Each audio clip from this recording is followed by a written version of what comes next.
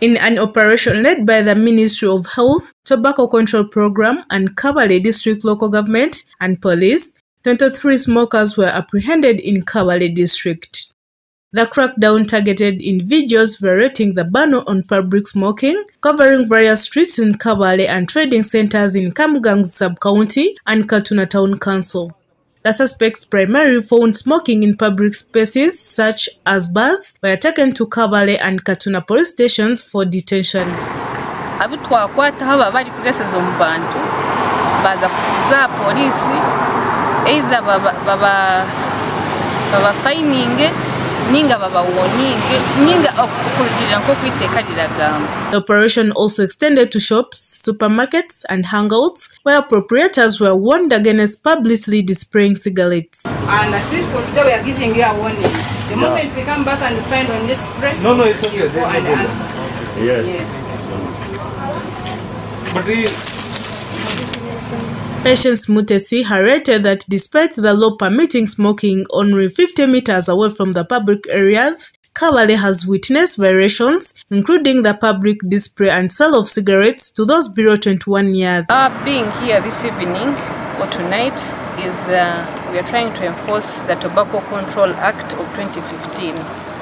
The act came into force in 2016, and among the so many provisions is it entitles everyone to a smoke-free environment.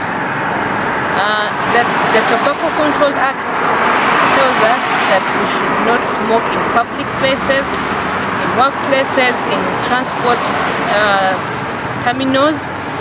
So therefore tonight we came as a team to support the district to move around and try to enforce the act.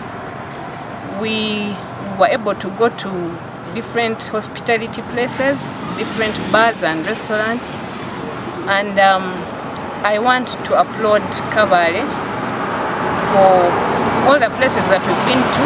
At least we have not found any shisha. Kabale, I am sure, is one of those places that has not yet started that bad habit. So let's use this as our example at this bad habit. We know that shisha is it is banned by the law, and that smoking shisha is more dangerous than smoking the cigarette itself. That one puff of shisha is equivalent to 100 cigarettes. Who would want to take that in? So the people of Kabale, please keep it up, and if in case you've hidden them, we shall come for them. But for now, we want to thank you for keeping Kabale a smoke-free city. Dr. Gilbert Mateeka emphasized the UO approach of enforcement and public sensitization to communicate the health hazards associated with smoking in public places. We are enforcing a smoke-free environment, and there we are encouraging people not to smoke, and therefore go to public spaces and make sure that there is no one smoking in those areas. And we encourage all hotel owners, club owners, anyone who owns a public space to make sure that it is safe and it is a no smoking area. So we discourage people promoting smoking. So if you find that you are selling cigarettes openly, you are cautioned or even arrested. If you have anything like a smoking zone, you have in these ashtrays, all that, we don't encourage you to be in public spaces to make sure that you are not promoting any smoking.